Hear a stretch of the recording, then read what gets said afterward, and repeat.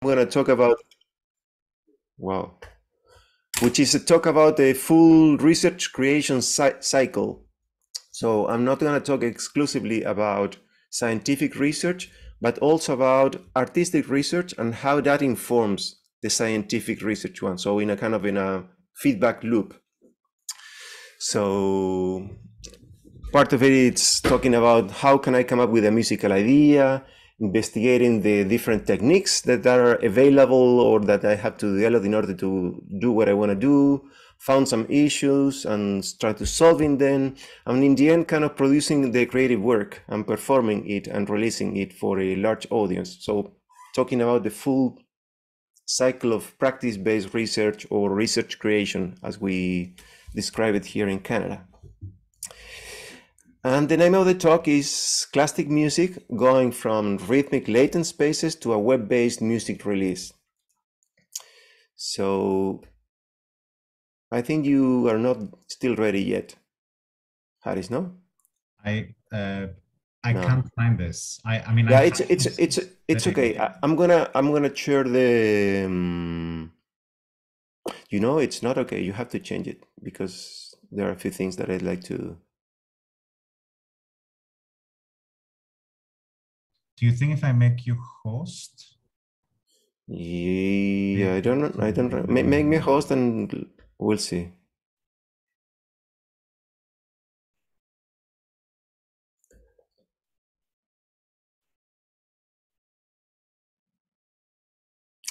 So now, no, still not there. I'm a host because I have access to stuff, but it's still not there.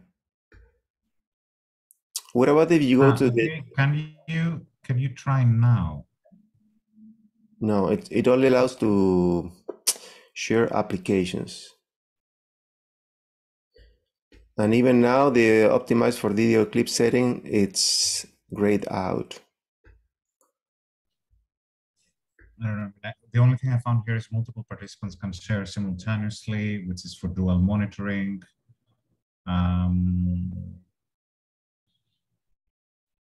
And I'm searching here online on the settings, but I cannot find anything. I'm gonna try one last thing, which is I'm gonna log out, log in. Okay. Just in case. Let's see.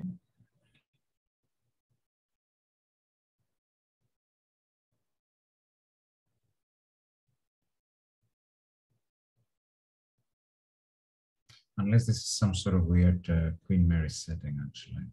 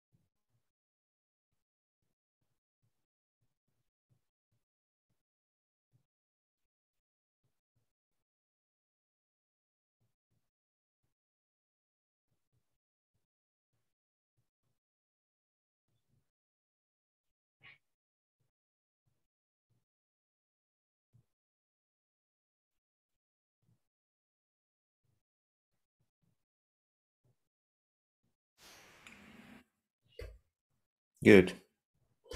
Let's see. No, it's still there. It's still, we don't have that option. Anyway, I'm gonna do it anyways. Okay. Yeah, sorry. Yeah, no problem. So it is possible that, you know, this could be some setting of the Queen Mary accounts that I cannot find. I don't know. I don't know. It shouldn't, but. But in general, can you share your desktop? Me? Yes, I mean, you use this tool weekly. No, I don't use this for teaching, actually. Okay. Anyway, okay, I'm gonna do it. Okay. So you should be looking at my screen now, actually my application. Okay, so the name of the talk is Clastic Music from Rhythmic Latent Spaces to a Web-Based Music Release. And if you have any question throughout the talk, just pop it on the chat, or just open your microphone and I would be happy to somehow attend it. And Dave, Foster, are any of these settings relevant just from Zoom settings? Yeah, that's what Harry was trying to do. So first, who am I? My name is Gabriel Vigliensoni. I run by the artist name Vigliensoni. I'm an electronic music artist, performer, and researcher. And I do scientific and artistic research, and I try to combine these two in my own artistic and scientific practice. I play synthesizer, drum machines, sequencers, electronics, and everything that has some kind of electronic or digital component, but I really like melodies and rhythms. I like to embody music, so that's a relevant part of what I like to play with. I have several releases in major record labels and also independent ones in the latest years. And this idea of the new music economy context, after many years of touring and playing, kind of sent me back to academia. So in the year 2008, I contacted Harris while he was studying at McGill. So what do you think? Is there any kind of artistic input going on at the music technology program at McGill? And so we started to be friends, and I ended up doing a Master of Arts in Music Technology and a PhD in Music Technology at McGill. And this is the type so here is the thing that I cannot do. So if I click this, it'll open a Firefox link, which I cannot show you guys, but it's okay. So part of my academic research for my master's, I was interested in new interfaces of musical expression, which is something that some of you may be working at Queen Mary also, I guess with Andrew McPherson and other folks there.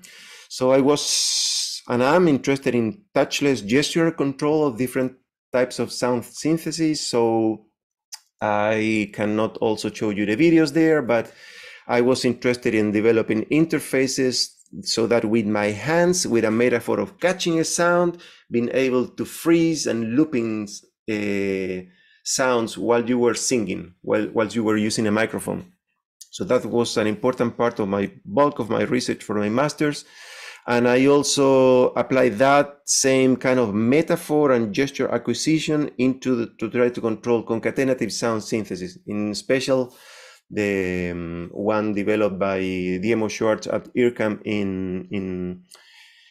in Paris, no? So, and I've been using this idea of machine learning techniques and tools to learn gestures and control processes, and use that for kind of performance time, and also for kind of production time and recording in any kind of music making activity. For my PhD, I somehow switched my focus, and I was interested in music recommendation. So instead of putting the focus on the performer and how can we make music in a different way, I put the focus on the listener. So how can we as listeners enjoy better recommendations? And the idea for that was, how can, if the context of our listening, for example, the hour of the day, the time of the year, the how cold or how hot is, if you are in a 40 degrees summer night Tuesday in London, would that information would be relevant for the recommendation? That kind of things. And I use kind of machine learning to find patterns and create listening behavior models, and use those in order to as input signals to the recommender system. So, but lately I have switched focus again, and I have been going back into practice-based research. So research creation. So how can I somehow use what I've learned and what I've implemented in machine learning in order to actually feed back into my creative practice? So the idea is that how can we use that in music production, and how can we use that in a compositional workflow environment? So, but I've been doing this for a number of years. For example, in this EP from 2014, one of the questions that I had as a research creation question was, how can we skew the standard pop song format? You know, so I tried to extending the structures of the song, slowing the BPM, extremely slowing the beats, and doing live drum programming. In 2015, the question was, how can I bring liveness and immediacy to the current cold workflow of music production? So when we're working with computers, it's usually kind of a archetypical workflow that you somehow follow, and you have always have this idea of undo, in which you have revisit, and you can revisit, and you can revisit your production. It's a kind of a never-ending process. It's pretty hard to finish. So the way I tackled was I did all the production in a digital domain, but then for the actual mixing and mastering, I went into the analog domain. So I actually went to a recording studio. I went into my old days, in which I had 3 days for finishing a production. So no undo. So you had to commit for a specific sound and a specific set of decisions, which I think it's important, and I value that, because otherwise it's a never-ending thing. So in 2017, the question was how not to be in absolute control of the musical result while controlling the compositional process. So instead of looking at this album, it's a full-length album, as a linear process in which everything starts and ends, kind of an archetypical way of working, I use procedural techniques to somehow set up a process and then leave the process running for a predetermined amount of time that I decide. And in 2018, the question was again about the undo. So what happens to music production workflows, contemporary ones, when there is no undo? So think about, you don't have undo, so you can't go back. You make a recording and you erase the previous one. So you have to commit for something. And in this sense, I started using analog modular synthesizers. So I had to commit for a specific sound and melodies and to stick to them. I'm not that concerned about the analog sound of things. I love digital sound of things. I also work with computers. Also, analog sound is great, but what I really like about this is that the workflow is different. So you cannot go back. So you find something interesting, and you have to record it right away, because it'll be difficult to go back. So these are the kind of questions that I've been working on in the past few years. But since I have this now a background in machine learning, and I know how to use it and implement it, and I know how to implement it in a musical context, I'd like to combine the expertise in music production and machine learning, and apply this in my artistic practice. And the idea is to produce experimental, creative musical work, but also to reflect on the implications that using these techniques can have on my creative practice in particular, and creative practice in general. It's not that I know how to implement a technique and I just use it. So there is some changes. For example, in machine learning, most of the time I've seen that we spend lots of time kind of developing and implementing an specific architecture and trying to improve things, but we don't talk, for example, about the data sets. We don't talk that much about the data sets we use and the implications that using, for example, other people's data has on or have on our artistic output. So those kind of things also interest me. And some of the questions that are relevant to me, for example, are how can one influence generative models to obtain different results? So how can we steer these models? There are many researchers working on self-generating generative models, if I can say that, but to me it's more important to how can we steer that model kind of in a different way of as OpenAI Jukebox, for example, works. And also, how can machine learning system be integrated into human creative processes and workflow? So we have these systems. Most of the time, we start by implementing this system in a through a command line interface, but that's pretty kind of hard to me to interact with. So how can we use that in a creative or a musical production or music making system? How can it be part of that?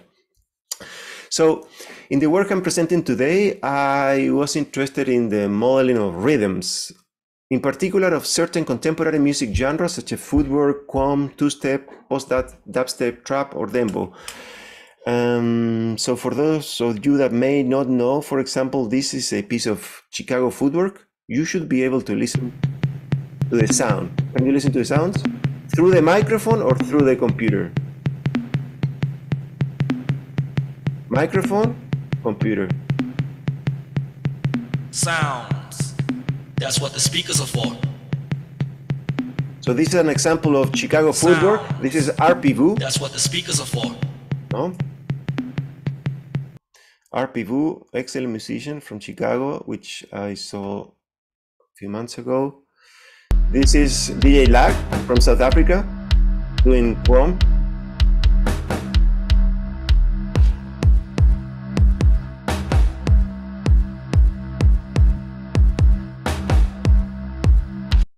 And this is, I mean, I hate labels, but this is what the journalists say. Post dubstep. This is Can from Bristol. So lots of triplets going on here.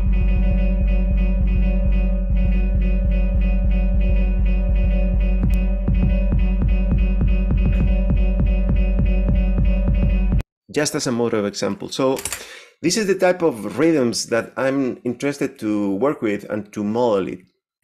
And these rhythms interest me because they exhibit the so-called tempo octaves. That is, they can be perceived or they can be embodied at more than one specific tempo. For example, people can dance to a dubstep track at the archetypical tempo 140 BPM, but they can also move with the music as if it was at 70 BPM, or a drum and bass track, it's 160 BPM around, but you can also embody at 80, no? And also some of the rhythms leave the comfort zone of 4 on the floor, which is pretty common in contemporary dance music, and incorporate triplets as part of their stylistic signature. That is the case of footwork, trap, dembow, or dubstep, for example. And in some cases, that signature is so strong that the tracks are perceived in compound meters. So instead of having kind of divisions in multiples of 2, this could be in powers of 3, no? And also I want to explore the different representation that state-of-the-art machine learning techniques can learn from these rhythms, no? And I want to play with models, learn from this representation, and use them in my own music making. And so I am actually interested in systems that are sterile and customizable. So I started the project by doing a thorough review of all available network architectures, model, and applications for the modeling of rhythms from symbolic music, for example, from MIDI files. And I list some of these here in this list of projects. And you may know, for example, the projects like Music VAE, Drumify, and Group VAE, Expanded Group VAE, which all of those stem from the Google Magenta project, for example. Beat Blender is a common one.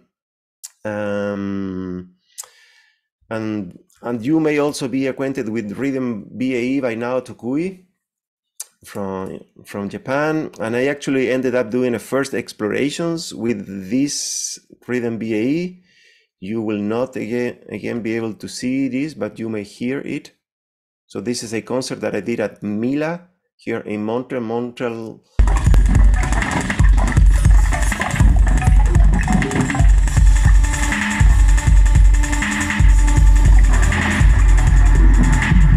So for that, I was actually using Rhythm VAE by now Tokui, and that was really great, you know, because it allowed me to learn kind of a latent space of rhythms based on small training data and play with it in real time.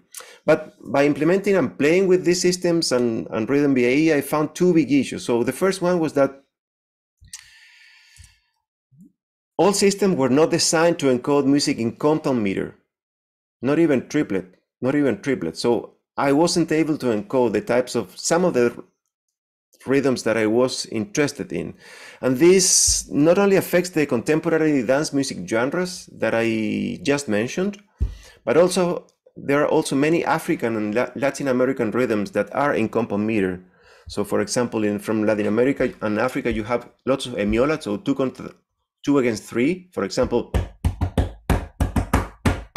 So you have 2 against 3, but you can encode that in any of these, in the music, in the binary world of music BAE, for example, in which everything is powers of 2, you know? And the second big issue I found was about model complexity. So to be trained, most of the major neural networks available require massive data sets and large processing power to be trained. So usually training takes a very long time and cannot be done at home.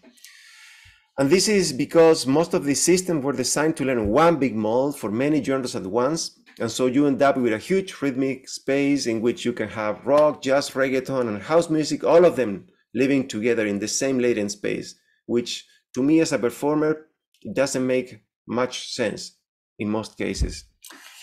And this is also a typical approach in machine learning system. That is, the more data, the better. But when you are designing a customized system, small scales can be more meaningful. In the end, these two issues I just mentioned are problematic because they introduce some biases.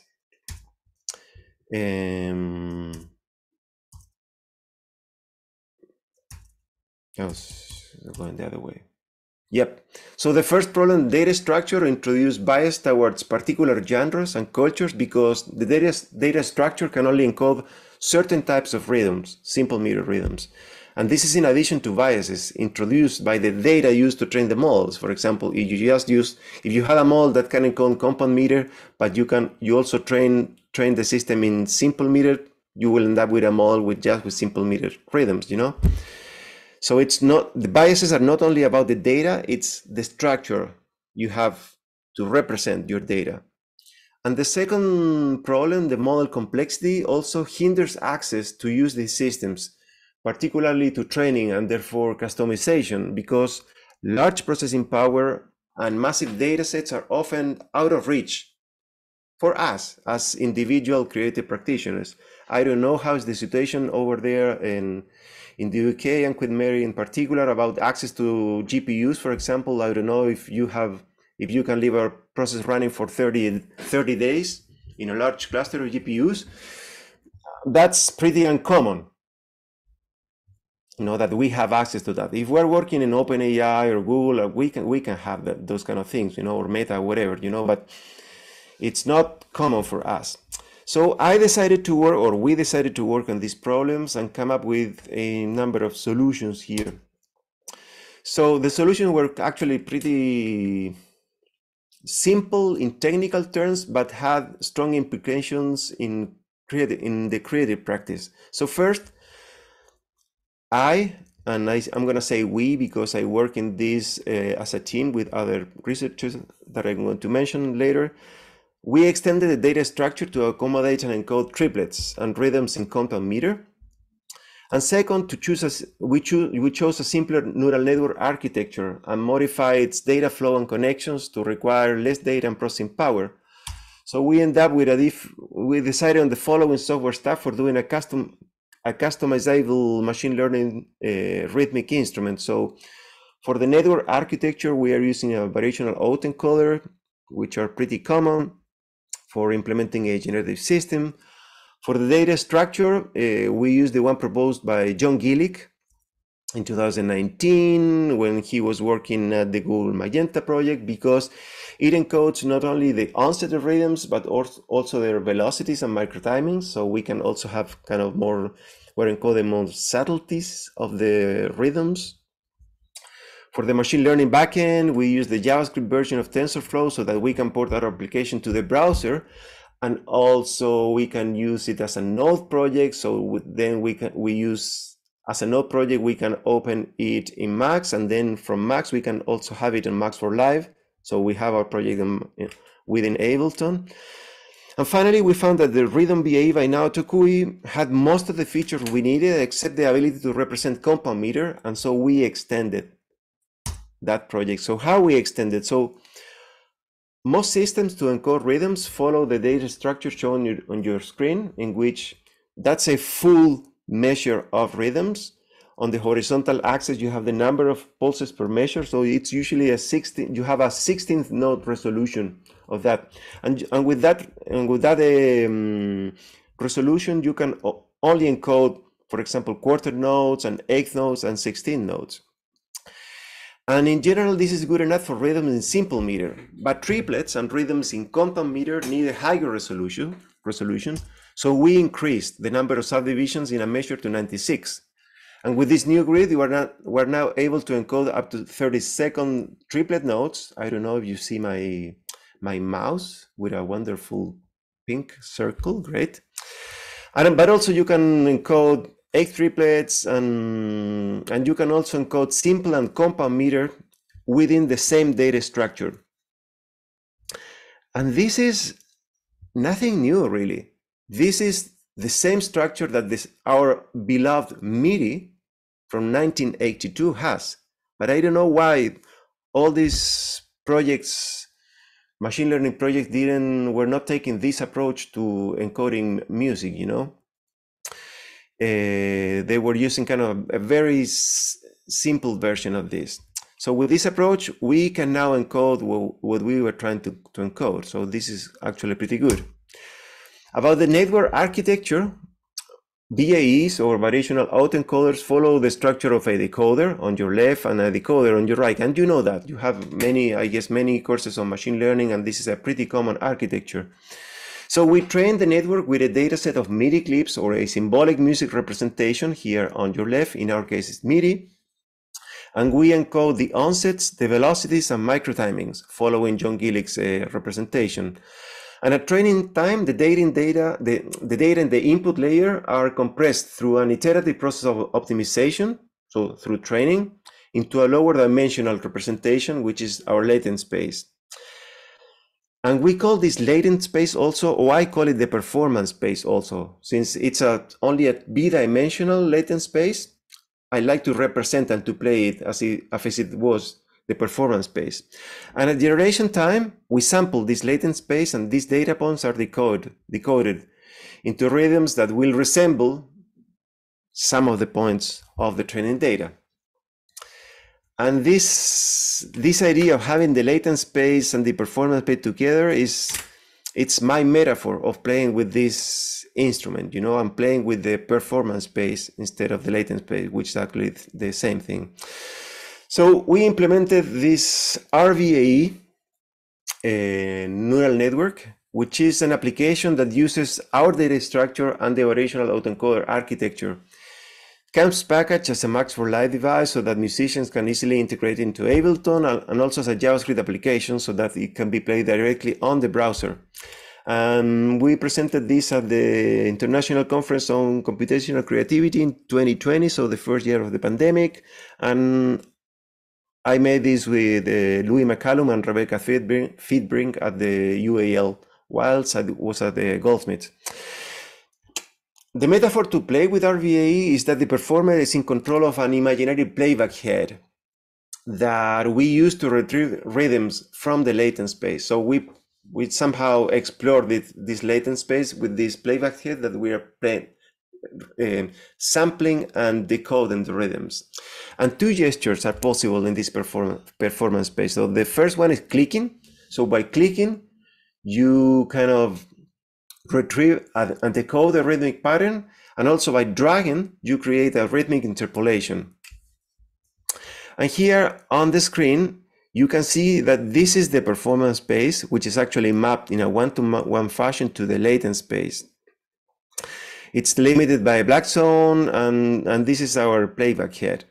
There are a few additional knobs for controlling how the latent space is sampled, such as threshold and noise, and also some mute buttons. Threshold, since the VAE is retrieving probabilities, the threshold is a threshold value in which I use to kind of give me an onset after a specific you get a specific probability. So I can control the density of the rhythms you are somehow decoding, and that's pretty useful at performance time, because you can go from just by controlling your threshold, you can go from very simple rhythms to very intricate ones, just if you're in one specific part of the latent space.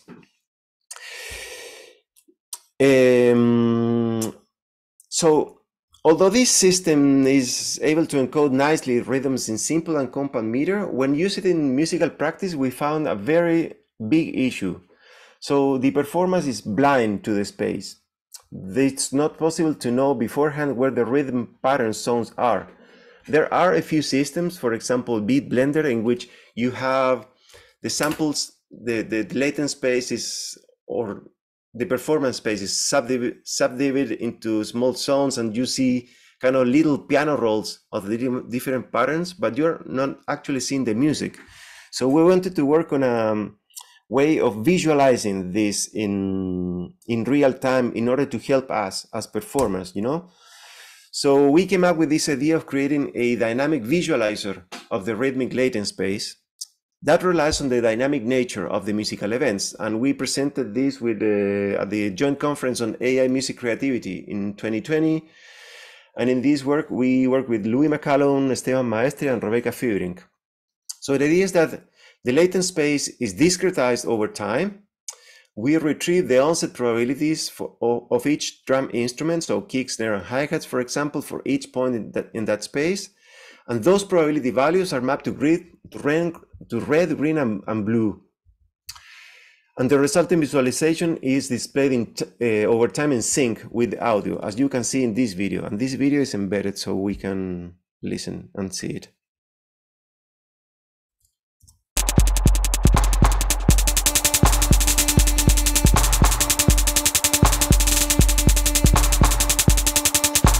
So kicks are red, snares are green, and hi-hat are blue.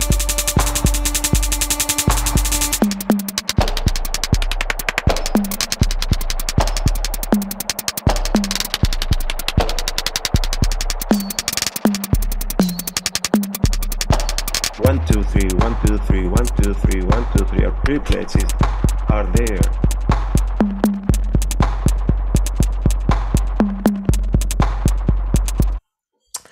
As you may have noticed, all the sounds are also not just samples. I like to play with the sound of things also. So this is actually running on a browser, as you can see here.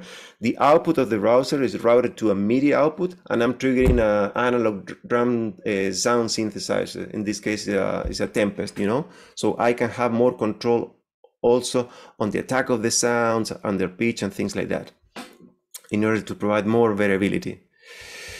Any questions so far? Good, I can keep going. So I can now put all the software stack into musical practice. So I spent several months actually working on collecting data from the rhythms I just mentioned, training models, improvising with the latent spaces, adding or removing data points and retaining the models, until I got to a point where I had a rhythmic space that was smooth and had enough variability for a specific task. So it wasn't only just developing kind of the architecture, it was about kind of playing around with the data to come up with something useful. Instead of playing with RVA using a computer mouse, as in the example in which I just showed, by the way, that was a performance for the Network Music Festival in 2020. I use a MIDI controller touch interface to interact with the system. In my case, that was a Chaospad, no? And this decision allowed me a more physical mapping between the musical gesture, my gesture, and the sonic output, resulting in a better embodiment of the system, which as a performer I value a lot. So I like to play standing, you know, and I like to embody the music. And also as I mentioned, I map the decoded output of the latent space to external synthesizers. All in all, I compose and produce a set of 9 tracks that I compile on a full-length music album called Clastic Music. And all of this is documented on an article for the Journal of Creative Music Systems, which is soon to be published within the next month, we are the same authors for this project. We premiered this live at the 21st International Festival for Digital Creativity and Electronic Music, MUTEK 2020, and we released it, or I released it actually as a full-length musical album. But maybe a question here is, what's this concept of, what is this Clastic concept that I'm playing with now, no? And here I'm going to kind of stop sharing, because we're going to share a different thing. Any one of you knows what Clastic means? I searched it out, and it's like a combination of different rocks, right? Like all the things, like sediments that you put together, something like that. Exactly, that is actually excellent. And this is so our consolidated sediments formed by the accumulation of fragments derived from pre-existing rocks. So when you are when you're in a current of water, so the flows are there, the water is kind of bringing small pieces of rocks or sand or things like that, and these over time get accumulated on the bottom, you know. So that was an interesting concept to my project, because it has this idea of that we have new entities that are formed from pre-existing entities. And that's somehow similar to how I was working for this project. So I was using other people's rhythms, for example, or I was using MIDI clips from libraries, or I was somehow mimicking other rhythms, and I was using them in order to create something new. And so that was pretty striking to me. The types of rocks and formations that you can have could be things like this, for example. You can have big elements like those, which are actually little rocks, or you can have these kind of formations, which are smaller, but pretty beautiful also. These kind of things. So it's pretty different, the types of things that you can do. This is called mud rock, sandstone, breccia, and so on and so forth. Shale. And in the end, I was actually taking the names of the different formations for the names of the tracks I was playing, I was doing. So after looking at this, I somehow realized that there was kind of a nice metaphor and a nice link about this geological term of clastic with how can we use machine learning for a creative practice, in my case, a musical practice. And I came up with this idea of classic music, no? And this is for the NURIPS creativity workshop in 2020, I think. So it's a set of music. Classic music is a set of musical pieces where I play with the geological concept of the clast. New entities and forms are created out of pre-existing fragments. And I explained some of the things that I'm doing and so on and so forth. And this is one of the examples of the show at MUTEK, playing with the latent space through a physical interface. In this case, the chaos pad you will see there, and the computer is running there. And I'm triggering, the sounds are triggered from the Tempest, which is that small analog synthesizer.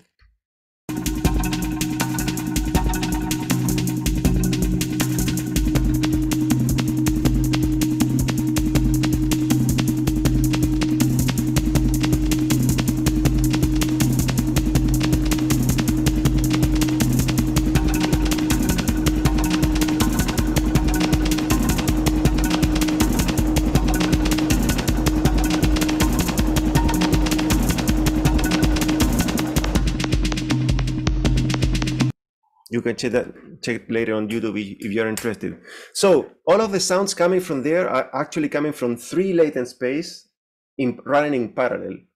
2 of those are drum sounds, and the latest one is triggering a physical modeling synthesizer, which is Chromaphone by Applied Acoustic Systems. And just so that you get an idea, I'm playing here just at the beginning of the show with the physical modeling synth. So I'm using the same neural network architecture to trigger kind of these mallet sounds.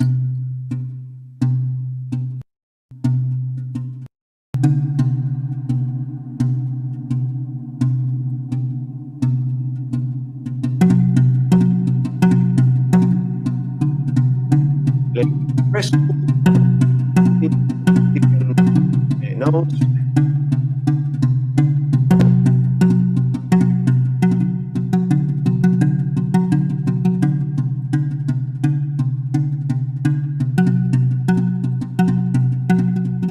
And by the end of the show, it's pretty much more maximalist than this minimalist thing.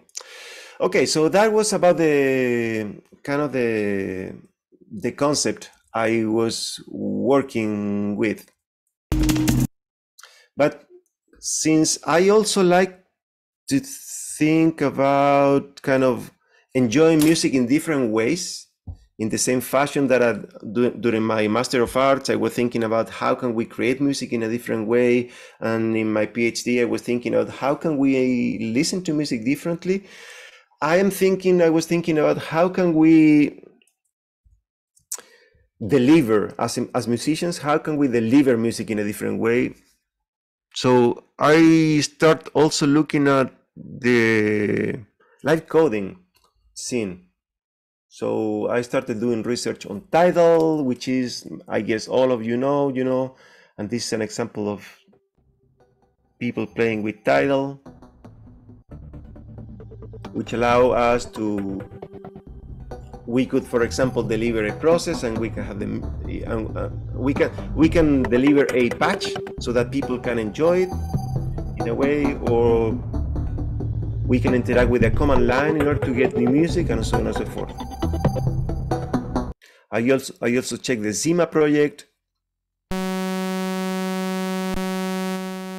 and this is by Francisco Bernardo, Chris Kiefer, and Thor Magnusson.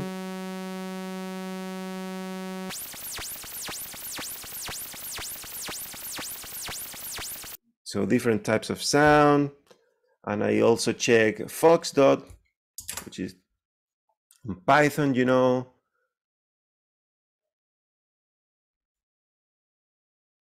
with which you can also achieve kind of interest results, and this was really good. This was running in parallel to my endeavors with Clastic music.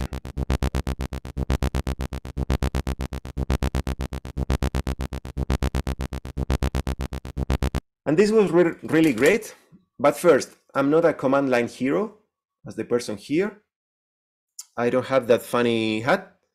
And the way I like to embody music is actually I like to be standing to play music. You can see me now. I like to play music like standing. I like to embody things. So I cannot make music in front of a command line. I work most of the day in front of a command line. So when I make music, I like to interact with it in a different way. So this didn't seem to me kind of the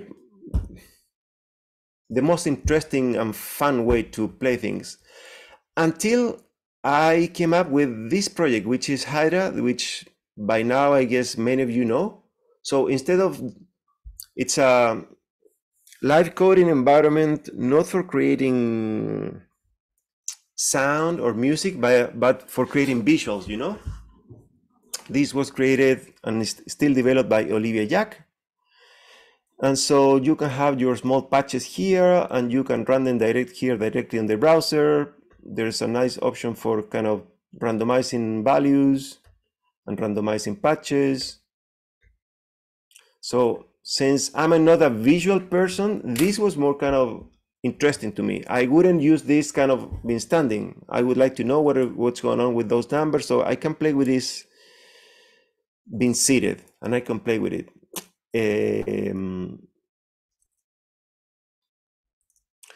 I also checked that Hydra is not only kind of a web page or a web-based environment. I mean, it's a web-based environment, but you can also load just the library, the Hydra synth, as part of another web page, which back then it wasn't very well documented. I'm talking late 2020, early 2021. But you can have it as a video synth engine for Hydra, so you can embed it inside any web page. So that was also interesting to me, because I was thinking, okay, what about if I can have a Hydra synth running within a web page? I would be able to somehow release visuals for my music on a page. And then I also found that you could also be able to get your screen. You can get the feed from your video camera here. So that was really interesting. And then you can start processing it in real time. And you can do things like this.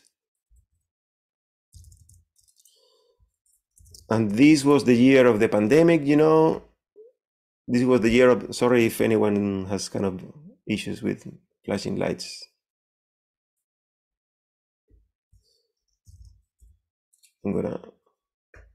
This was the year of the pandemic, so I had a show coming on, so I was thinking, okay, people will not be there present, so what about if I try to use this as a video feed that is being processed, the music is processed in real time, and that's fed into and broadcasted, and so on and so forth. And then I also saw that we can also embed videos here as part of Hydra, and we can process this. So that was really neat. So in the end, I somehow put all of this together into one thing. So I'm using the Hydra as a synth in a web page, and then I have all music videos, and I have a patch running on top of this in real time. So for example, I can find one of the songs, or this one, and I have an interactive patch running on top of the music here.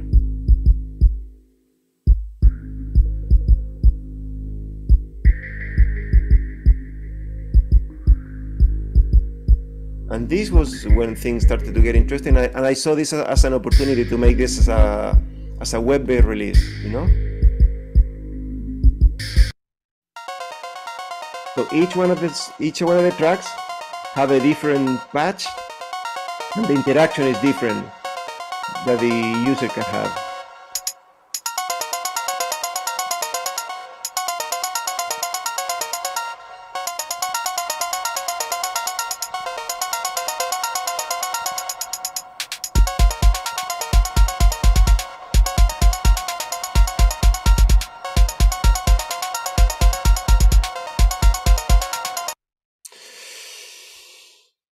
That's it. Coming back now to any questions so far? Yes, I wanted to ask you, so you're processing on the web, you're processing with a Hydra patch, you're processing the video that you have there, right? And you apply there, yeah, that's interesting. So I have a set of videos. The videos have the audio, kind of like a one audiovisual item. And then I'm using the input of both audio and video as inputs to each one of the Hydra patches. The video feed is get processed through the Hydra patch, okay? And also for the audio, I'm doing an FFT and using different signals from the FFT output in order to also control the patches. So that it's pretty simple in kind of talking about it, but it's somehow that I haven't seen that much lately. So I think there is a great opportunity here. So I was actually showing this to a number of people, and people were asking me then, of course, can we change the sound also? How can we affect the sound? So perhaps that's something that it may be of interest to many people in this group, you know, and also me. So how can we have kind of sound objects embedded or somehow in parallel to a linear audio so that we can also affect the sound, something like that, or maybe using a game engine, Unreal or whatever, we can do something like that, you know, but that would be kind of the next step. Okay. And I have a question. So Yep. do you get a different video experience or visual experience every time you enter the web page, or the patch is only controlled by the FFT of the audio? It's controlled by the FFT of the audio and by the user interaction. So you also mouse position, you get some, I'm getting kind of signals from that. If you have, for example, but you could do more things. If you are using, for example, the version from a phone, you can get signals from the, I don't know, any of the sensors of the phone, and you can use them to drive the patch. So it's kind of, there are many possibilities here.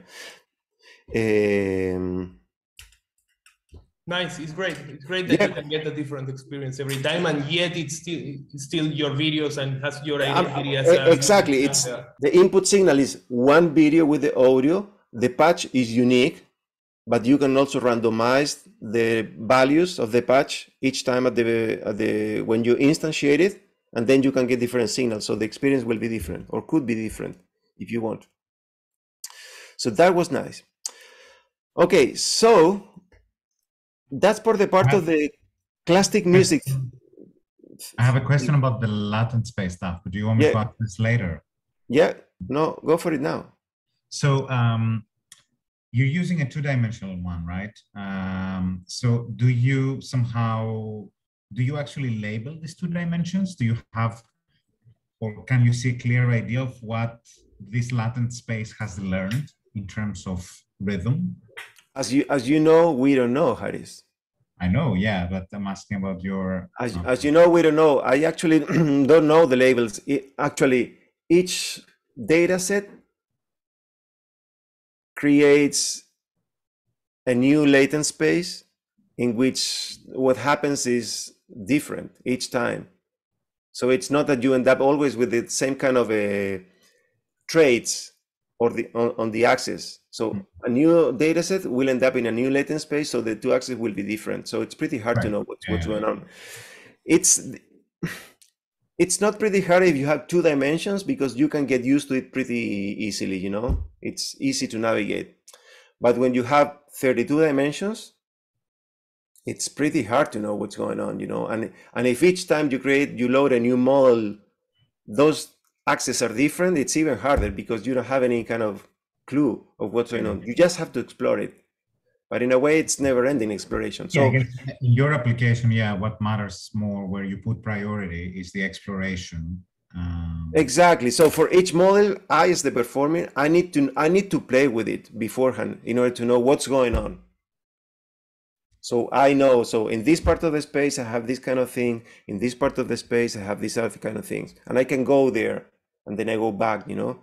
That's why I say I like to embody, because I'm actually like to know in my chaos path, okay, that part of the space with this model happens or has an effect on this type of things. And so speaking of 32 dimensions, that would be my next question. Are you working on or thinking? Yes, exactly. That's the next part of I have kind of 3 slides more. It's not that much. Okay.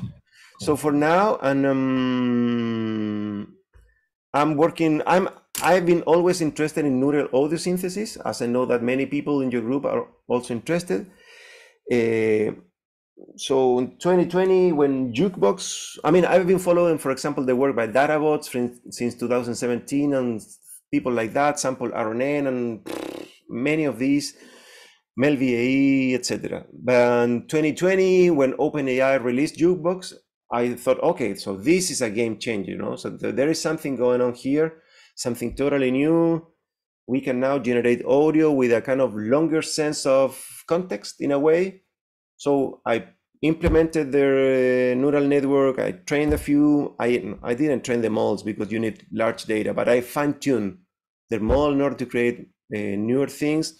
But I felt that I wasn't in control of of the output. You know, I was able to generate 1,000 4-minute snippets of audio, you know, but I had to listen each one of them one by one. So I felt somehow enslaved to the computer instead of being the other way around, in which the computer can recommend to you something, you know. So listening and cherry picking. Okay, this is nice. This is not nice, not nice, not nice. That's boring, you know, it's kind of going through presets of a plugin or a synthesizer patch, nothing too interesting. Until, that's one thing. And the second thing is that since you are not in control, since you cannot steer the system towards certain part, I know that you can condition the system, for example, with melody, with the lyrics, with genre, with artist, in the case of a jukebox, and also with melody and amplitude in DDSP, for example. You're not somehow much in control of what's going on. Until the beginning of this year, which I started playing with a RAVE, real-time audio variational autoencoder by Antoine Caillon and Philip Esling from IRCAM, you know. And this is really great because after a long training process, you can actually have inference in almost real time. And then you can explore the latent space that you generate in real time using a MaximSP or pure data patches. So this was a game changer to me, you know, because, okay, I can spend 2 weeks of training in a large computing cluster here in Compute Cana, wherever you can have 8 GPUs or 32 running. Okay, I can handle that. You can talk with your PI. Can we access that? Okay. But then having that in kind of in real time to play with was just great, you know. And these are the type of things that I've been doing lately with it.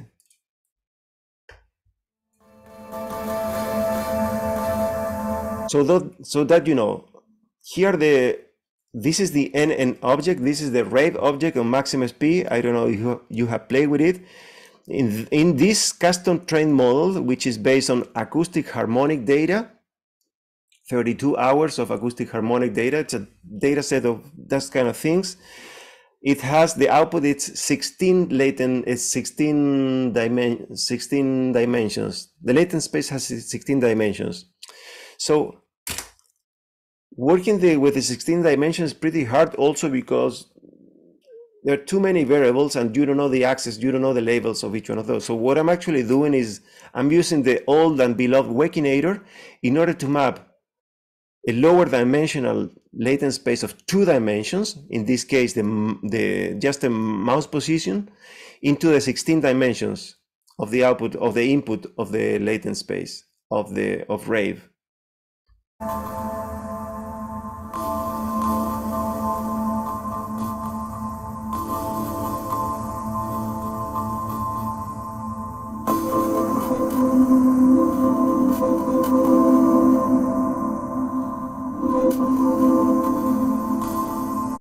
So this idea that interestingly is that we can use interactive machine learning systems like Wakinator or InteractML or Move, any of these systems, in order to go from a lower dimensional performance space to the actual larger latent space. So we can take advantage of that. And I've been using this. For example, this other one is with my friend Mar. Here we are in Mallorca. We have been training a series of models made of spoken voice of friends reading poetry, signals from radio signals from historical archives, for example, Carl Sagan, and so on and so forth, and also recording sound from ocean waves within rocks to create a few models, and we are playing with those here, for example.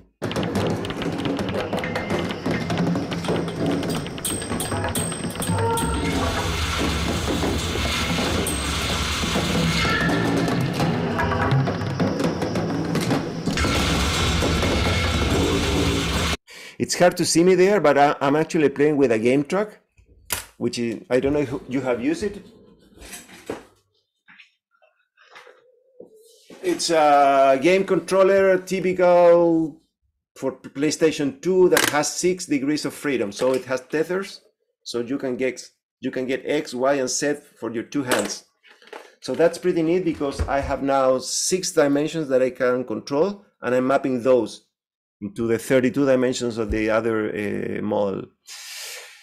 And so later on, 2 weeks ago, I was in Paris, and with my friend De Los Muertos, we hooked up the system in La Villette, and we played under a bridge with the different models. Oops, sorry. My God.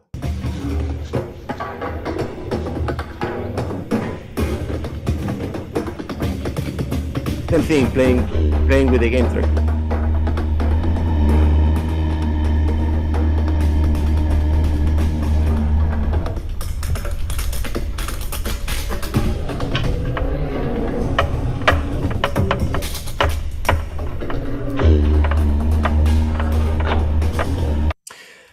Your question, Harris, was really good in the sense that this huge latent space with 32 dimensions has to be explored in a way, but it's what I'm actually doing is finding something interesting, and then I use that position, then I use that setting of the performance space to, sorry, I'm gonna rephrase.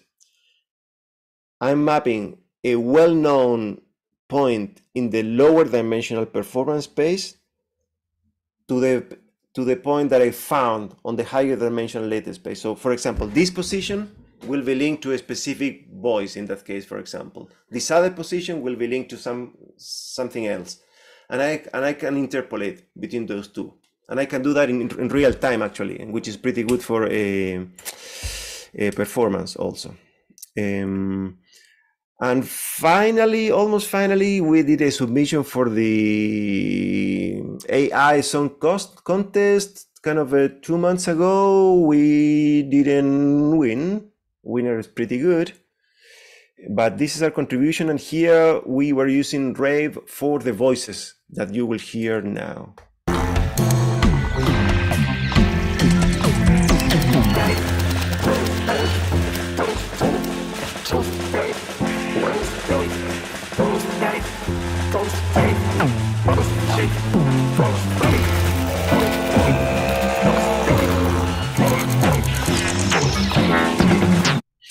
Which is really neat because we would, without this kind of machine learning enabled tool, we would never ever would end up with something like that. There are a few Rave derivatives. This is not my work, but it's the work by Moisés Horta Valenzuela, which goes by the name of Exorcismos in Berlin. He's just great. He's developing a embedded neural audio synthesizer. He coined it by the name of Semilla. So he has Rave running on a Raspberry Pi, actually, running on pure data. So this is excellent because you can have in a small computer running this machine learning thing, the inference part of it. So for installation, it's just great. Think about a museum or something, kind of a musical instrument, actually.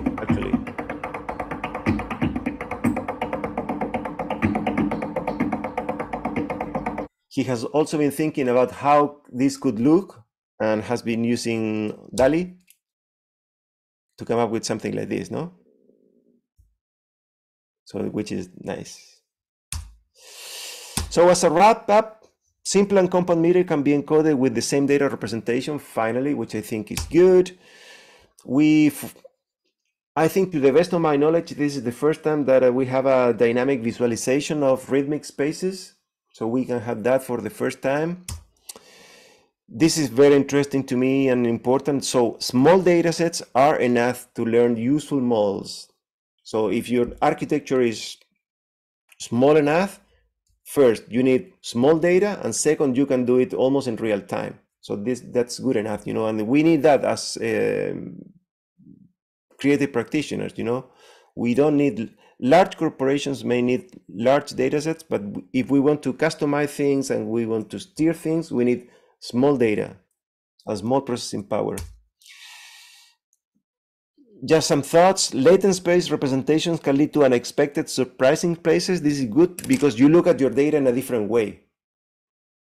So instead of having, let's say, 12 MIDI clips, you create a space in which those 12 MIDI clips are somehow projected, but you can also have many things going on in between, distributed in a non-linear way. And this non-linearity allowed to find new ways of looking at our creative process, because, for example, you can have a very short movement in the latent space, but you can have a large impact in your output. And these are kind of final thoughts. So recent generative system can be steered in real time. Finally, I think this is a big step forward. Now we can start using this in music making on stage, which I think it's nice, and even in production. Contemporary AI system can support musical creativity. I strongly believe in that. And in particular, that now we have new tools, and these new tools can lead us to make new music. We know how to do an 808 kick sound. We have the tools for doing 808 sounds, you know? We have the tools for doing 909 snares. So why do we need a machine learning system to recreate that? We have new tools to create new music. That's the overall thing. And just hot time, summertime, thank you. That's it. New Welcome. sounds. Questions? New sounds. I wanted, yeah, sorry.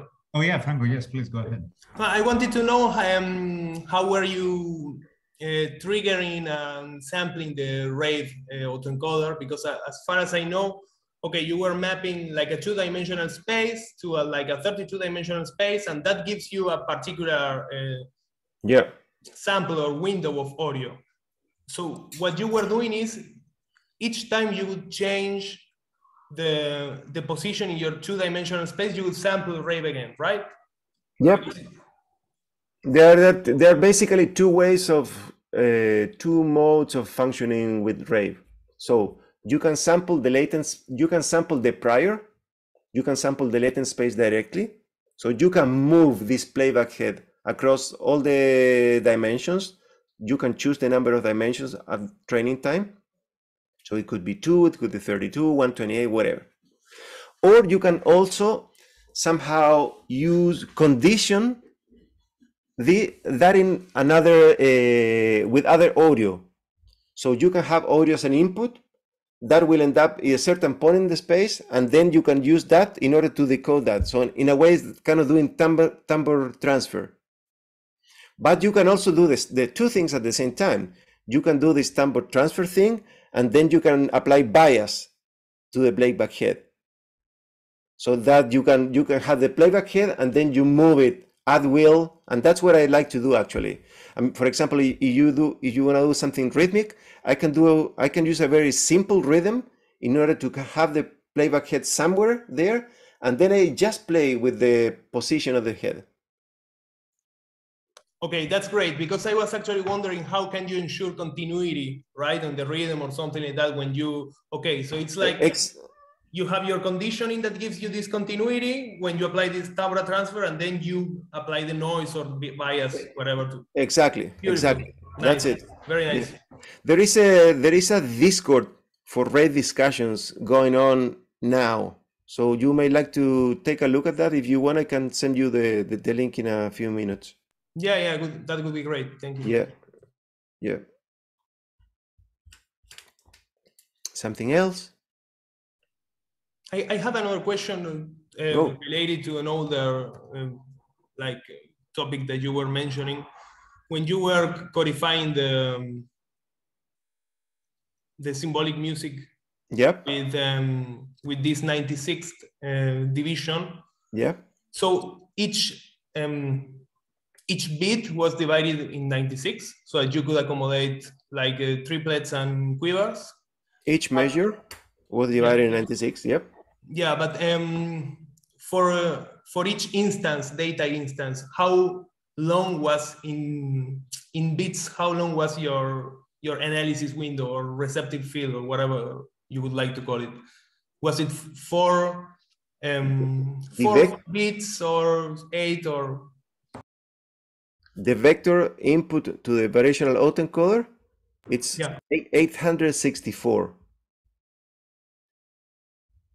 Because you have your 96 points, but then you have your onsets, you have your velocities, and you have your micro timings. So you're encoded all of those. So that's your input. Then it's a very simple variational autoencoder. We have a hidden layer of 512. and then we go to two dimensions as the output. Okay, great. But in questions of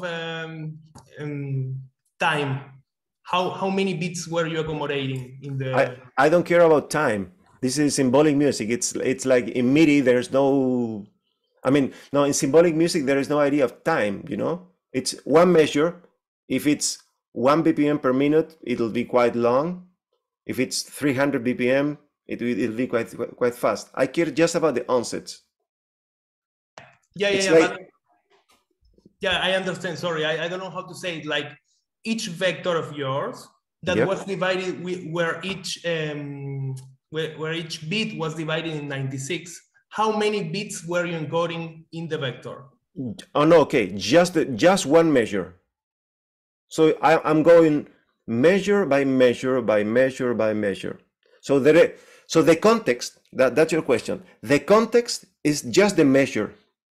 I don't know anything about what happens before and after, which for music it's bad, you know, because sometimes we want to encode what happens before and after.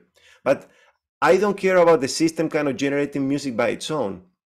I just want to encode kind of a measure, and then I can move around to play the next measure, which will have some variability. So for example, this is great because I can play a specific rhythm, and I know if I move my finger to some direction, I will get some variation. And that's good enough for me because you saw me there playing. So I was just moving a finger a bit so that to get variations in real time. It's kind of been drumming, kind of doing smaller things. Yeah, it's great. It's great. Thank you. Yeah. That's what I wanted to know. Great. Cool. Thanks, Franco. Other questions? Yes, I have one. Hi. Hey, Blaze. Hi, cheers. My question is actually really simple. Do you think a system like this can be used by a person that doesn't have any training, like that is not a performer, someone that just access to it? Like you get someone from, let's say, I don't know, a concert, someone from the public, just get them. Yeah, of course. I mean, actually, the RVA thing is deployed as a web page. So you can play around with it. You can play around with it with stock sample sounds, and that's fine. There is also MIDI output coming in from the browser that you can also hook to anything. So you can use it, and there is also deployed as an Ableton device. Yeah. So you can load the device, you train on within Ableton, and then you use it.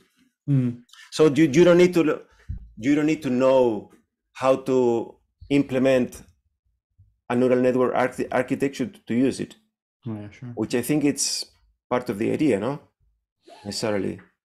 Yeah. I was also thinking, like, you think there's a way, like, for example, to make the controls maybe easier for some, like, let's say you're not an artist, like, and you want to use this tool, like, maybe because sometimes I feel like some controls are maybe really symbolic or maybe really connected to performance. So for a performer, it's easy to understand them.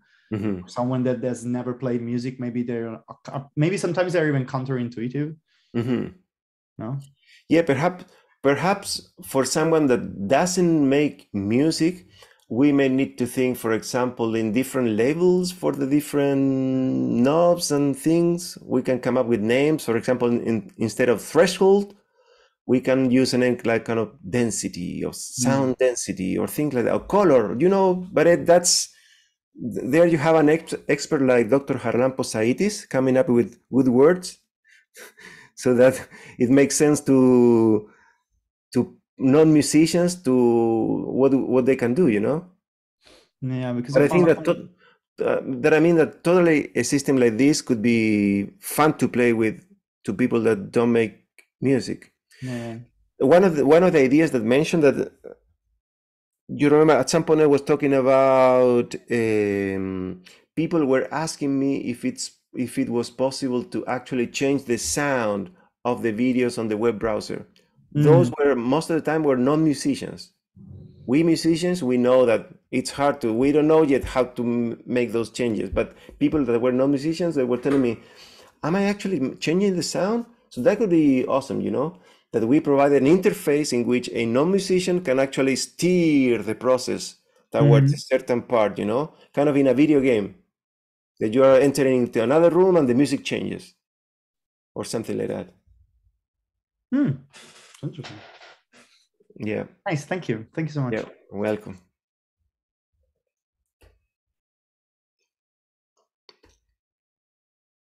Harris? Questions? Yeah, I mean, so going back to that, you know, multiple dimensions, I think I really like the idea of just using something as intuitive as the Wakinator. And, you know, you define your own performance space, which could be 2 dimensions, 5 dimensions, 7 dimensions.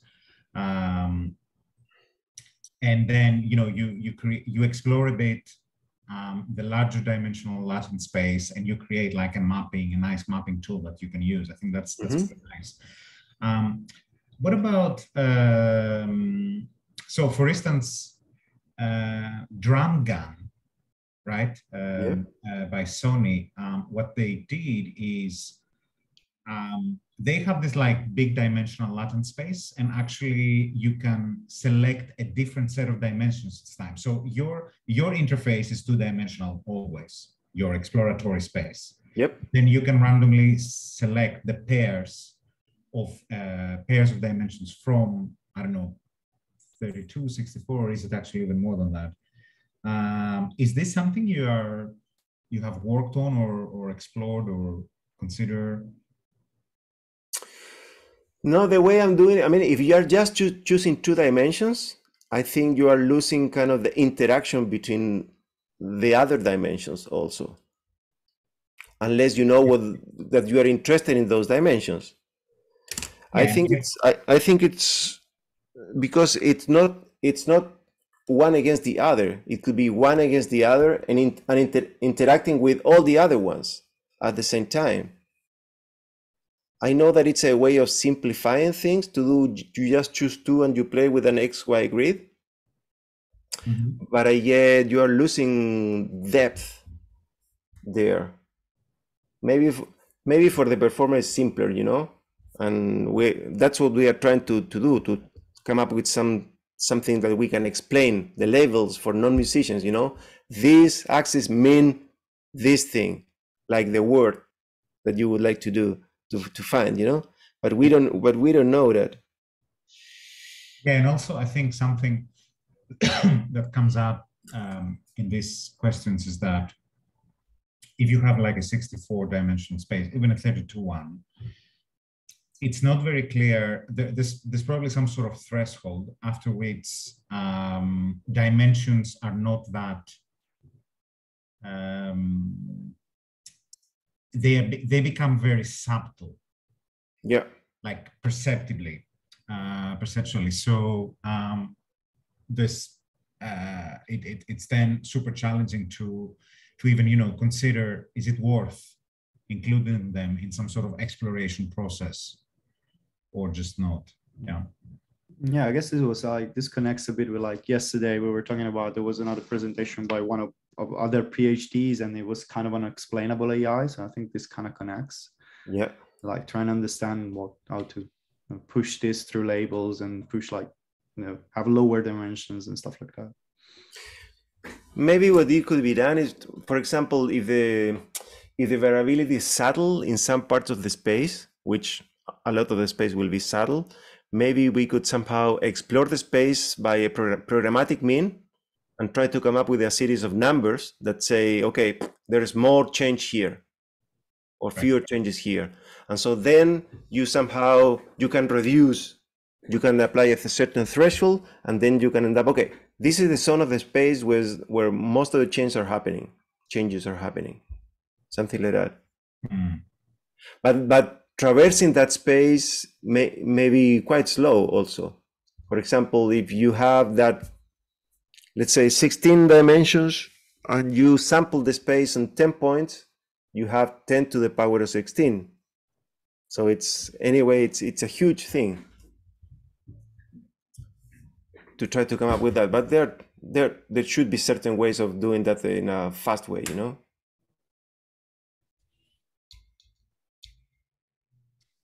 Good. Yep. Great. Yeah. I'm aware that we are quite about 30 minutes past our time. Of course, we had those issues in the beginning, but yeah, thanks everybody for joining. And of course, thank you, Gabriel. That was great. Also, for me, an opportunity to finally get a closer view on the stuff you've been doing this few years. Fantastic. Yeah. All right, great. Yeah. Thank you all of you. Thank you all of you guys. And since I mentioned the Discord thing, let me see if I can send you. I mean, for those of you interested in that, or I can send it to Harris when I found it, and then you can forward it to the other people, other folks. Of course. Okay. All right. So I'll stop the recording now. Thanks, everyone. Ciao. Bye, Gabriel. Bye. Ciao.